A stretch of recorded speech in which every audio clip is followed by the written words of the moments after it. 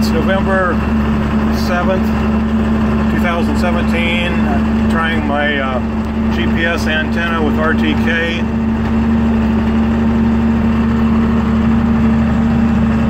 Running an AgLeader on track 2. And with my own GPS unit.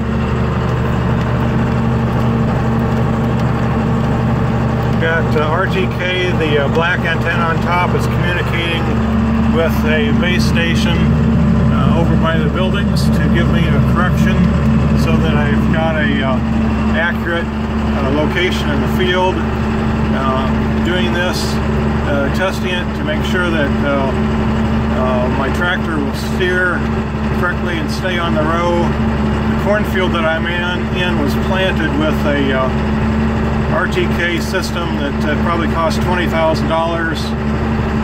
and I'm trying to duplicate that with the electronics that cost about $600. So I've created my own base station and rover.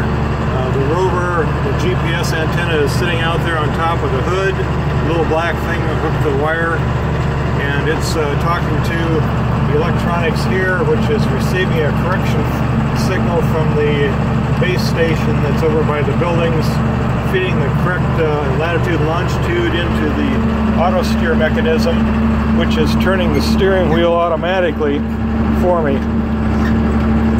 And it has stayed right on the row. Looks like it is working wonderfully. Next step is to take it out in my own farm a couple miles away and test to see if the radio communications will stay intact over the full field length. Edge of the cornfield. Just going to run the tractor out here and see if we can get a good straight line.